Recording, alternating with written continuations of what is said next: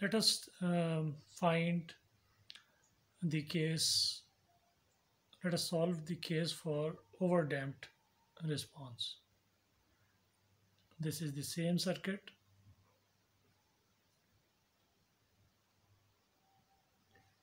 That we had been looking at till now. We have a parallel RLC circuit with the initial current in the inductor I0 and the initial voltage across the capacitor is 0.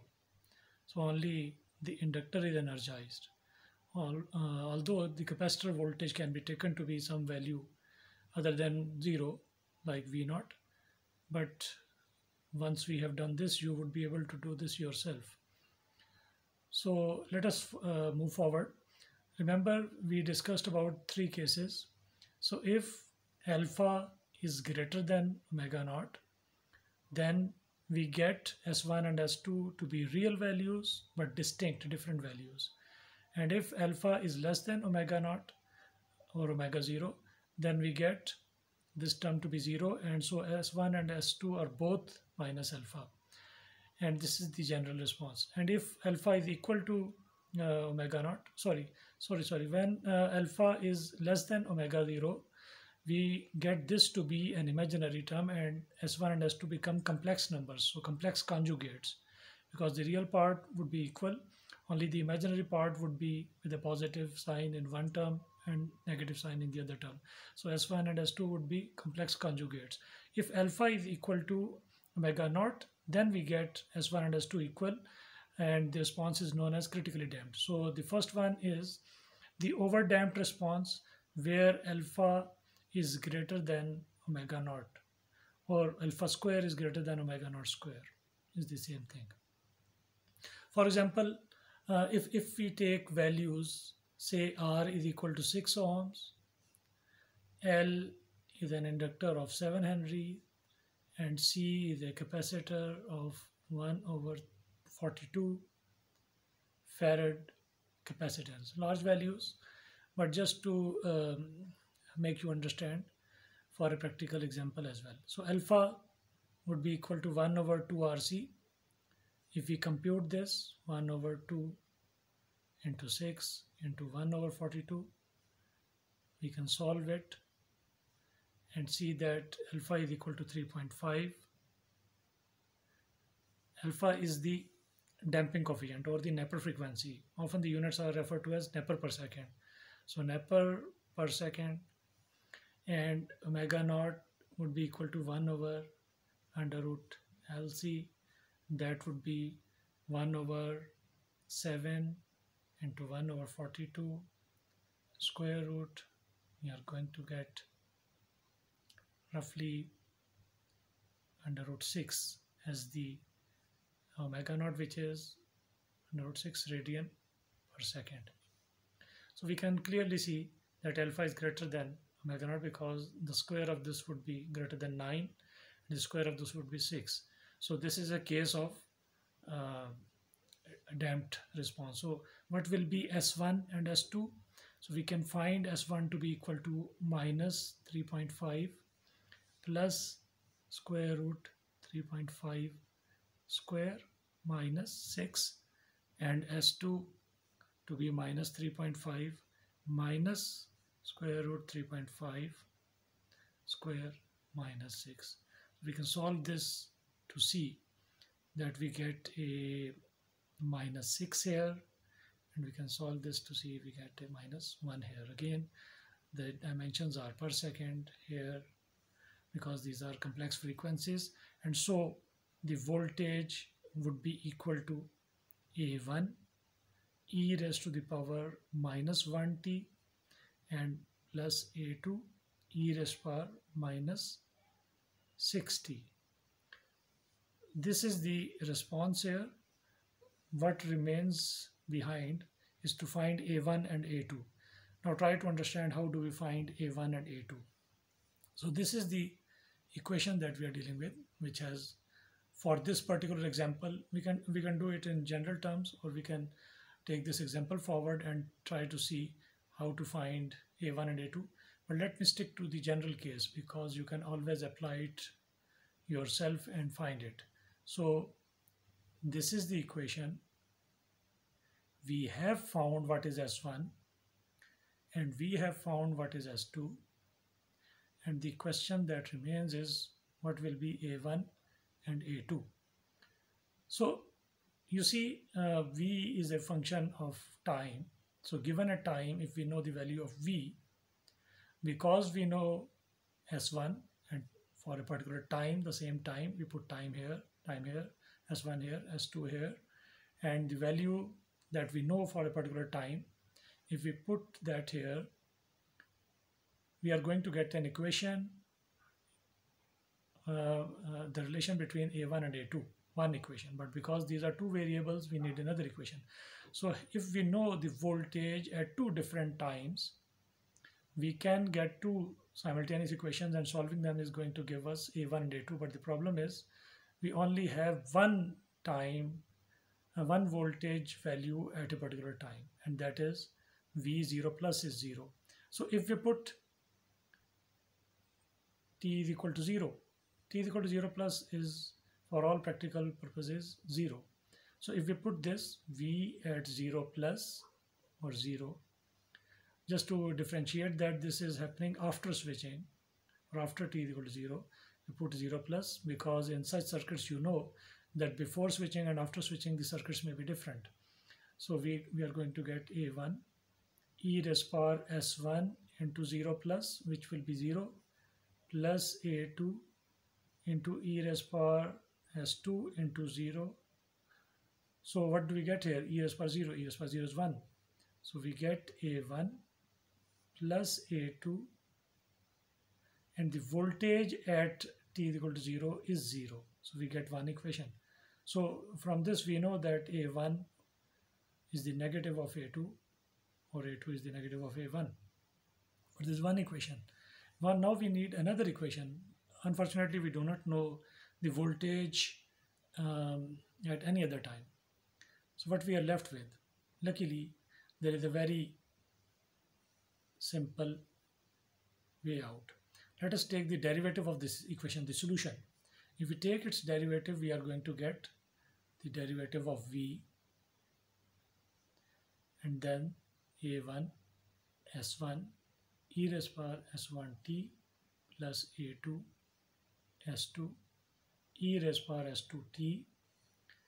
And if somehow for this equation, for the derivative of voltage at t is equal to 0 is known somehow, suppose dV at 0 plus by dt is known somehow, then if we put t is equal to 0 in this equation, we would be able to get the derivative of V at 0 plus, the value here.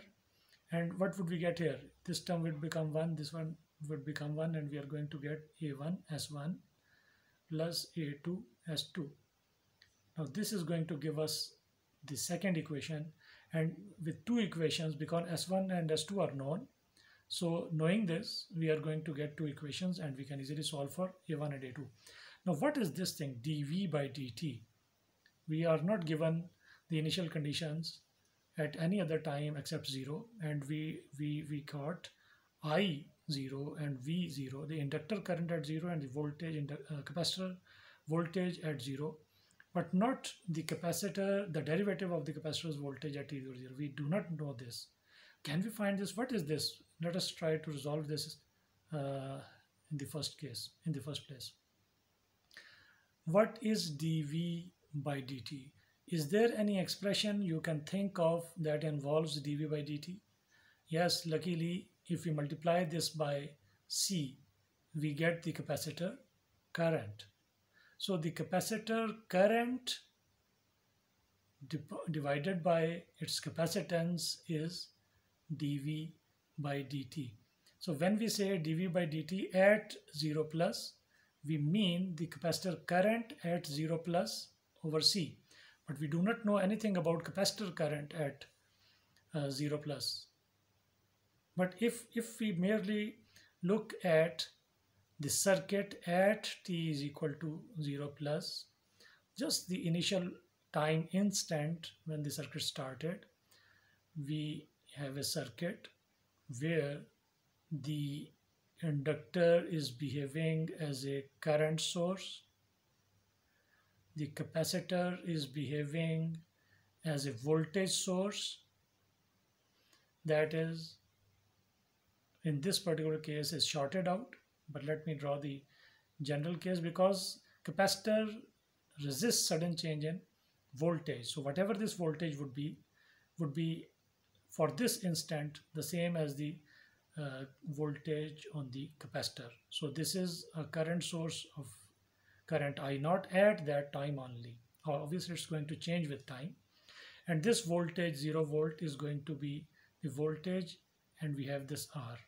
Now this voltage of 0 volt is across this as well as this. So what will be this current? Let us say that this capacitor current is the downward current because of passive sign convention. Add 0 plus. Now we know this current is upward, is I at 0 plus. Let us take this current downward according to the passive sign convention, IR at 0 plus. Now you can very easily see at this time instant the voltage across the resistor is 0. So IR 0 plus would have been voltage at 0 plus over R, which in this case is 0. So we get 0. This current is 0. This current we know IL 0 plus is I naught, and IC 0 plus can be computed to be, so if we apply KCL here, then the outward currents, the sum of outward currents is equal to sum of inward currents. So IR at 0 plus these are the outward currents and this is the inward current would be equal to this, and this is 0. So IC at 0 plus is I at 0 plus, which is I naught. So what do we get here? So dV by dt at t is equal to 0 is I naught over C, and we know the value of both. So this equation means I naught over C is equal to A1 S1 plus A2 S2 equal to 0. Now with these two equations, knowing not knowing A1 and A2 and knowing I naught and C and S1 and S2, we have two equations and two variables, and we can solve them simultaneously to get A1 and A2. For example, for this particular example, if we solve them, we are going to get A1 plus A2 equal to 0, and I naught is, let us take a value for I naught as well. Let me see if the book has taken any particular value for this case.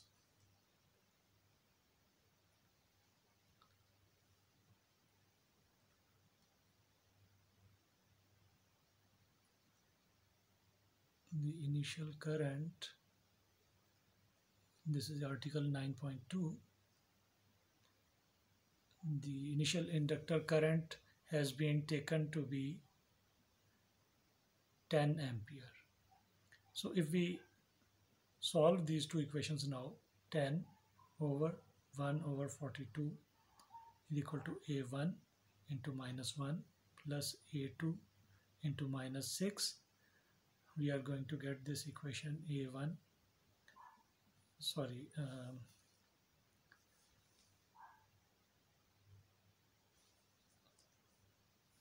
6 A2 plus A1 is equal to minus 420. So solving this equation and this equation together, we got A1 equal to 84, A2 equal to 84, minus 84, and the overall response would be Vt is equal to 84 e raised power minus t minus 84 e raised power minus 6t volts. This is the expression for the voltage across any of the components, and this is an overdamped response. We will come to this later. So what is the difference between the response being overdamped or underdamped or critically damped? But this is how it is going to look. You can see that it is basically a sum of two exponents, two decaying exponents, or the difference, and higher the coefficient of t here in the exponent is the larger would be the rate of decay. So this term is going to decay out earlier, and this term is going to stay longer. And we know from our our knowledge of RL and RC circuits that we used to encounter terms like e raised power minus t over tau. So whatever we have here is basically 1 over tau. So for this term, the tau term is 1 second, and here the tau is 1 over 6 second. So it's a smaller tau here. So 5 time constants here would be less than 1, and 5 time constants here would roughly be 5. So we expect that this term is going to stay for around 5 seconds, and this term is going to go out in around 1 second. So this term is going to go out. So we expect that this transient, both of them are transient parts because the energy is ultimately going to go out, and we understand that the settling time, we will compute this in the next video. The settling time Ts is the time when the output or the response becomes steady, is basically defined as the time the output attains less than 1% of its max value. So the settling time, we will compute the settling time, and we will see that it is going to be of the order of 5 seconds or so.